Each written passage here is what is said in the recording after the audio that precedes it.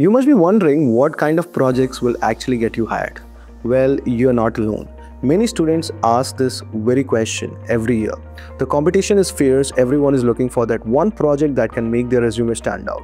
So let's look at what is the best project for placements and internship. As a fresher, we often lack full-time work experience, and that's where projects come in. So think of it as your chance to showcase your skills in a real-world context. Companies aren't just looking for theoretical knowledge, they want proof that you can get things done. And also projects, they are your proof. But the big question is, what makes the project good enough to get you hired? Let's break it down. A great project is unique, has real-life users, and fits the domain you are targeting. Let's break it down these qualities. Recruiters see hundreds of resumes with the same generic projects. But when you go extra mile and create something unique, it's like adding a personal signature to your work. Even small extra effort can make your resume stand out. We are not talking about having millions of users, even 10 to 50 real users are enough. Real users mean you are solving actual problems, not just creating something for the sake of having a project. It showcases that you are thinking like a product developer, not just a student. Now here's the kicker. A project that aligns with the company you are applying to can set you apart. For example, a student applying for a role at PhonePe might build a security-focused app, and guess what? That is definitely going to grab their attention. 4 learning stages. To get to the point where you have a project worthy of your resume, you need to go through 4 learning stages. Stage 1, technology learning phase. Pick a tech stack, learn the fundamentals, get comfortable with the syntax. Don't skip the basics, it's essential. If you're focusing on web development, that means learning the basics of front-end like HTML, CSS, and JavaScript, and also back-end like Node.js, Python. We all start here. Basic projects are like calculator, to-do list, weather app. These projects help you get comfortable.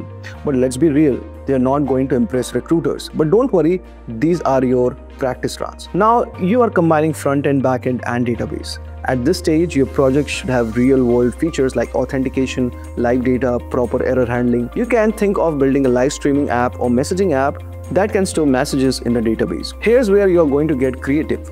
Think of a problem you and your friends face and build a solution for it. Maybe you build an app that helps students organize their study schedules or a platform for booking local events. If it's useful, it is going to get attention. Now, while you're working on these projects, do not forget to get involved in parallel activities. Participate in hackathons, contribute to open source projects, think activities which gives you a platform to work on more complex challenges. And trust me, they will look great on your resume.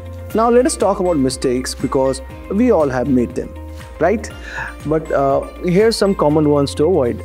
Like for example, basic front-end projects only. A simple website using HTML, CSS, and JavaScript won't cut it. You need to add more depth, like integrating a backend or a database. Never ever copy and paste code from GitHub or a friend. Recruiters can spot it in seconds. If they catch you, you are in a 20-30 minute grilling during the interviews. And trust me, it's not worth it. If you are in a group, make sure everyone has a role. Lazy group projects where no one is actually contributing won't impress anyone. Okay, now that you have got some projects, how do you present them? Here's the deal. Internships. 2 strong full stack projects are enough. Aim for 3 projects that showcases the depth if you are aiming for a full-time job. And always remember, it's not about quantity, it's about quality, depth, and understanding. You can show them during the interviews so that you can have it. You can start with learning the tech, then practice with the basic projects, and slowly work your way to the building full-stack real-life solutions. Remember, it's about proving your skills, not just having a degree. Take your time to learn and keep improving. It's all about building projects that show that you can solve real problems. Good luck and start building today.